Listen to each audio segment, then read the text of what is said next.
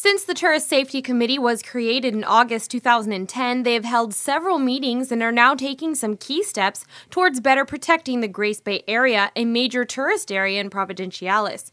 The group is working toward a reputation of zero tolerance for crime.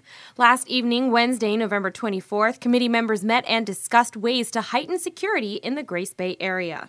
Well, the initial idea here was to make sure that the police force and the government knew that they had a willing participant by the private sector to help, because we recognize that the police force generally is underfunded and has less resources than it normally would need, and we felt that if we could contribute to Grace Bay as a zone by pooling our resources, we could take some of the burden off of their responsibility in this area so they could focus on other areas. And that was one of the key components of the initiative from the start.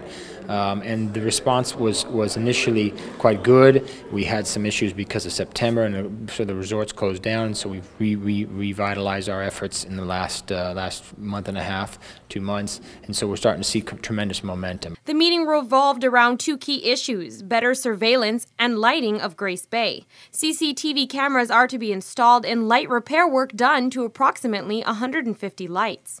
There were some very, very elegant lights installed in Grace Bay some years ago. A handful of those lights, as a matter of fact, about 150 of those lights are no longer working in some way or another.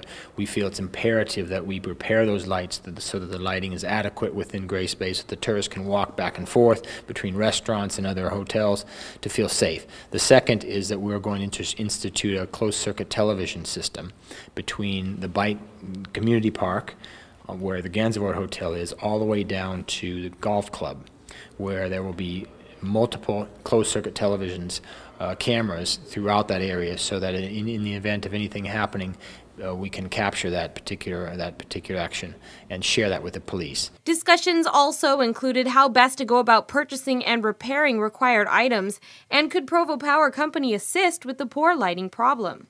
Perhaps the solution here is to put sort of try and work with PPC, who will see logical sense in the whole numeric value of this, and let them perhaps invest or work with this firm to start the conversion process.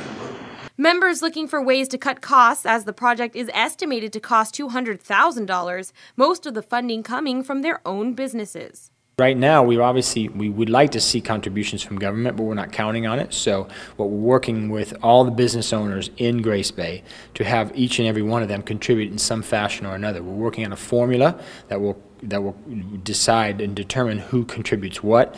We anticipate the larger resorts to contribute early on, and then we start to work with the smaller businesses as we go forward. News 4 spoke with Dave Ryder, Assistant Commissioner of the Royal TCI Police Force, who spoke about the importance of a community-based group like this coming together to fight crime. It's critical to have the support of the community, and business community is a community in its own right.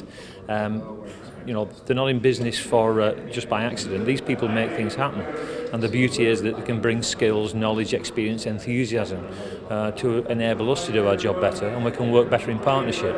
So all that said, you can see from the meeting tonight that there's been some real progress made in only a matter of a couple of months, and we're very optimistic that certainly Grace Bay as a model we can use to drive forward some real crime prevention methods and good practice, and probably exploit that across the Turks and Caicos Islands and maybe even across the wider Caribbean.